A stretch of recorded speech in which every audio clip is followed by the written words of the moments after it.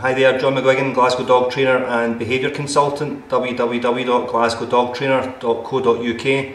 You can find me on Facebook as well, and my blog, which is glasgowdogtrainer.wordpress.com. I want to talk a little bit about some of the passive training equipment which we can use, or sort of passive dog training toys, or dog toys which can be used to passively train your dog. When I say passively training, I'm talking about training that can be done when you're not actively involved. So it's mainly the toys I'm talking about are interactive dog toys which you put food into.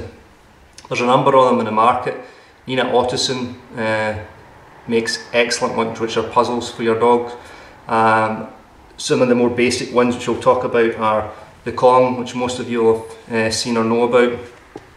Busybody, which I think is Premier Pets. Yeah, Premier Pets make this one.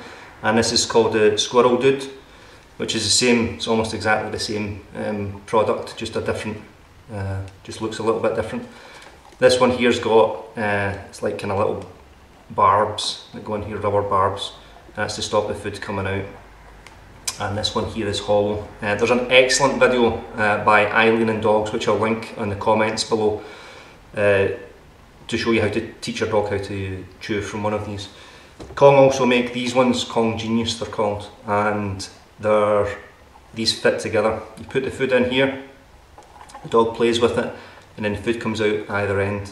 So the more you can link these together, and you could put food in this one and block. You could buy another one of these, put it through here and block this hole on this side, which means that the dog then has to shake or play with the toy to get the food into this hole and then out of this one. These link together and pull apart, so they fit back in like that. With these dog toys, what we want to do ultimately is put dog food in here and freeze them and give them to the dog. The video that I've linked shows you how to do this properly.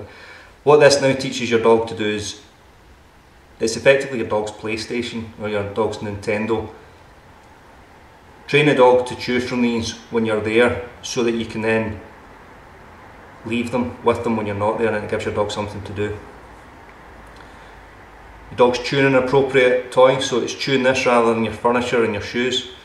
It's less likely to dig up your carpets or chew your skirting boards because it's chewing this. The dog is receiving food reinforcement for chewing this toy, so you're actually training the dog to chew this toy, which means that even when the toy's empty, the dog is more likely to chew the toy than chew anything else.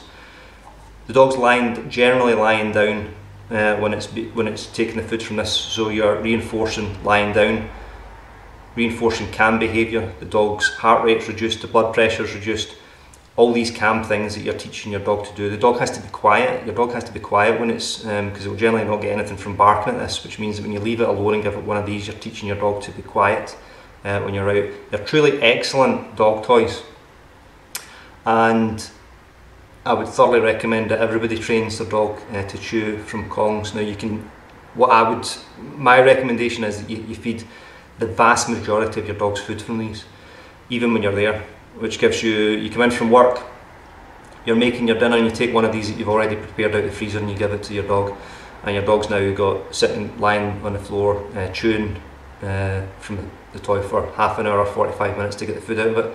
They're then tired from chewing this toy and getting their food from it, so they're much more likely to go to sleep or be more stimulated, so they're going to be more tired. The other thing that's cool about them is that it gives your dog's jaws and neck muscles a really good workout, because it has to work this toy to get the food from it. Follow the link below, have a look at it, and yeah, they're excellent dog toys, and I'll see you again the next time. Alright, thanks very much, bye now.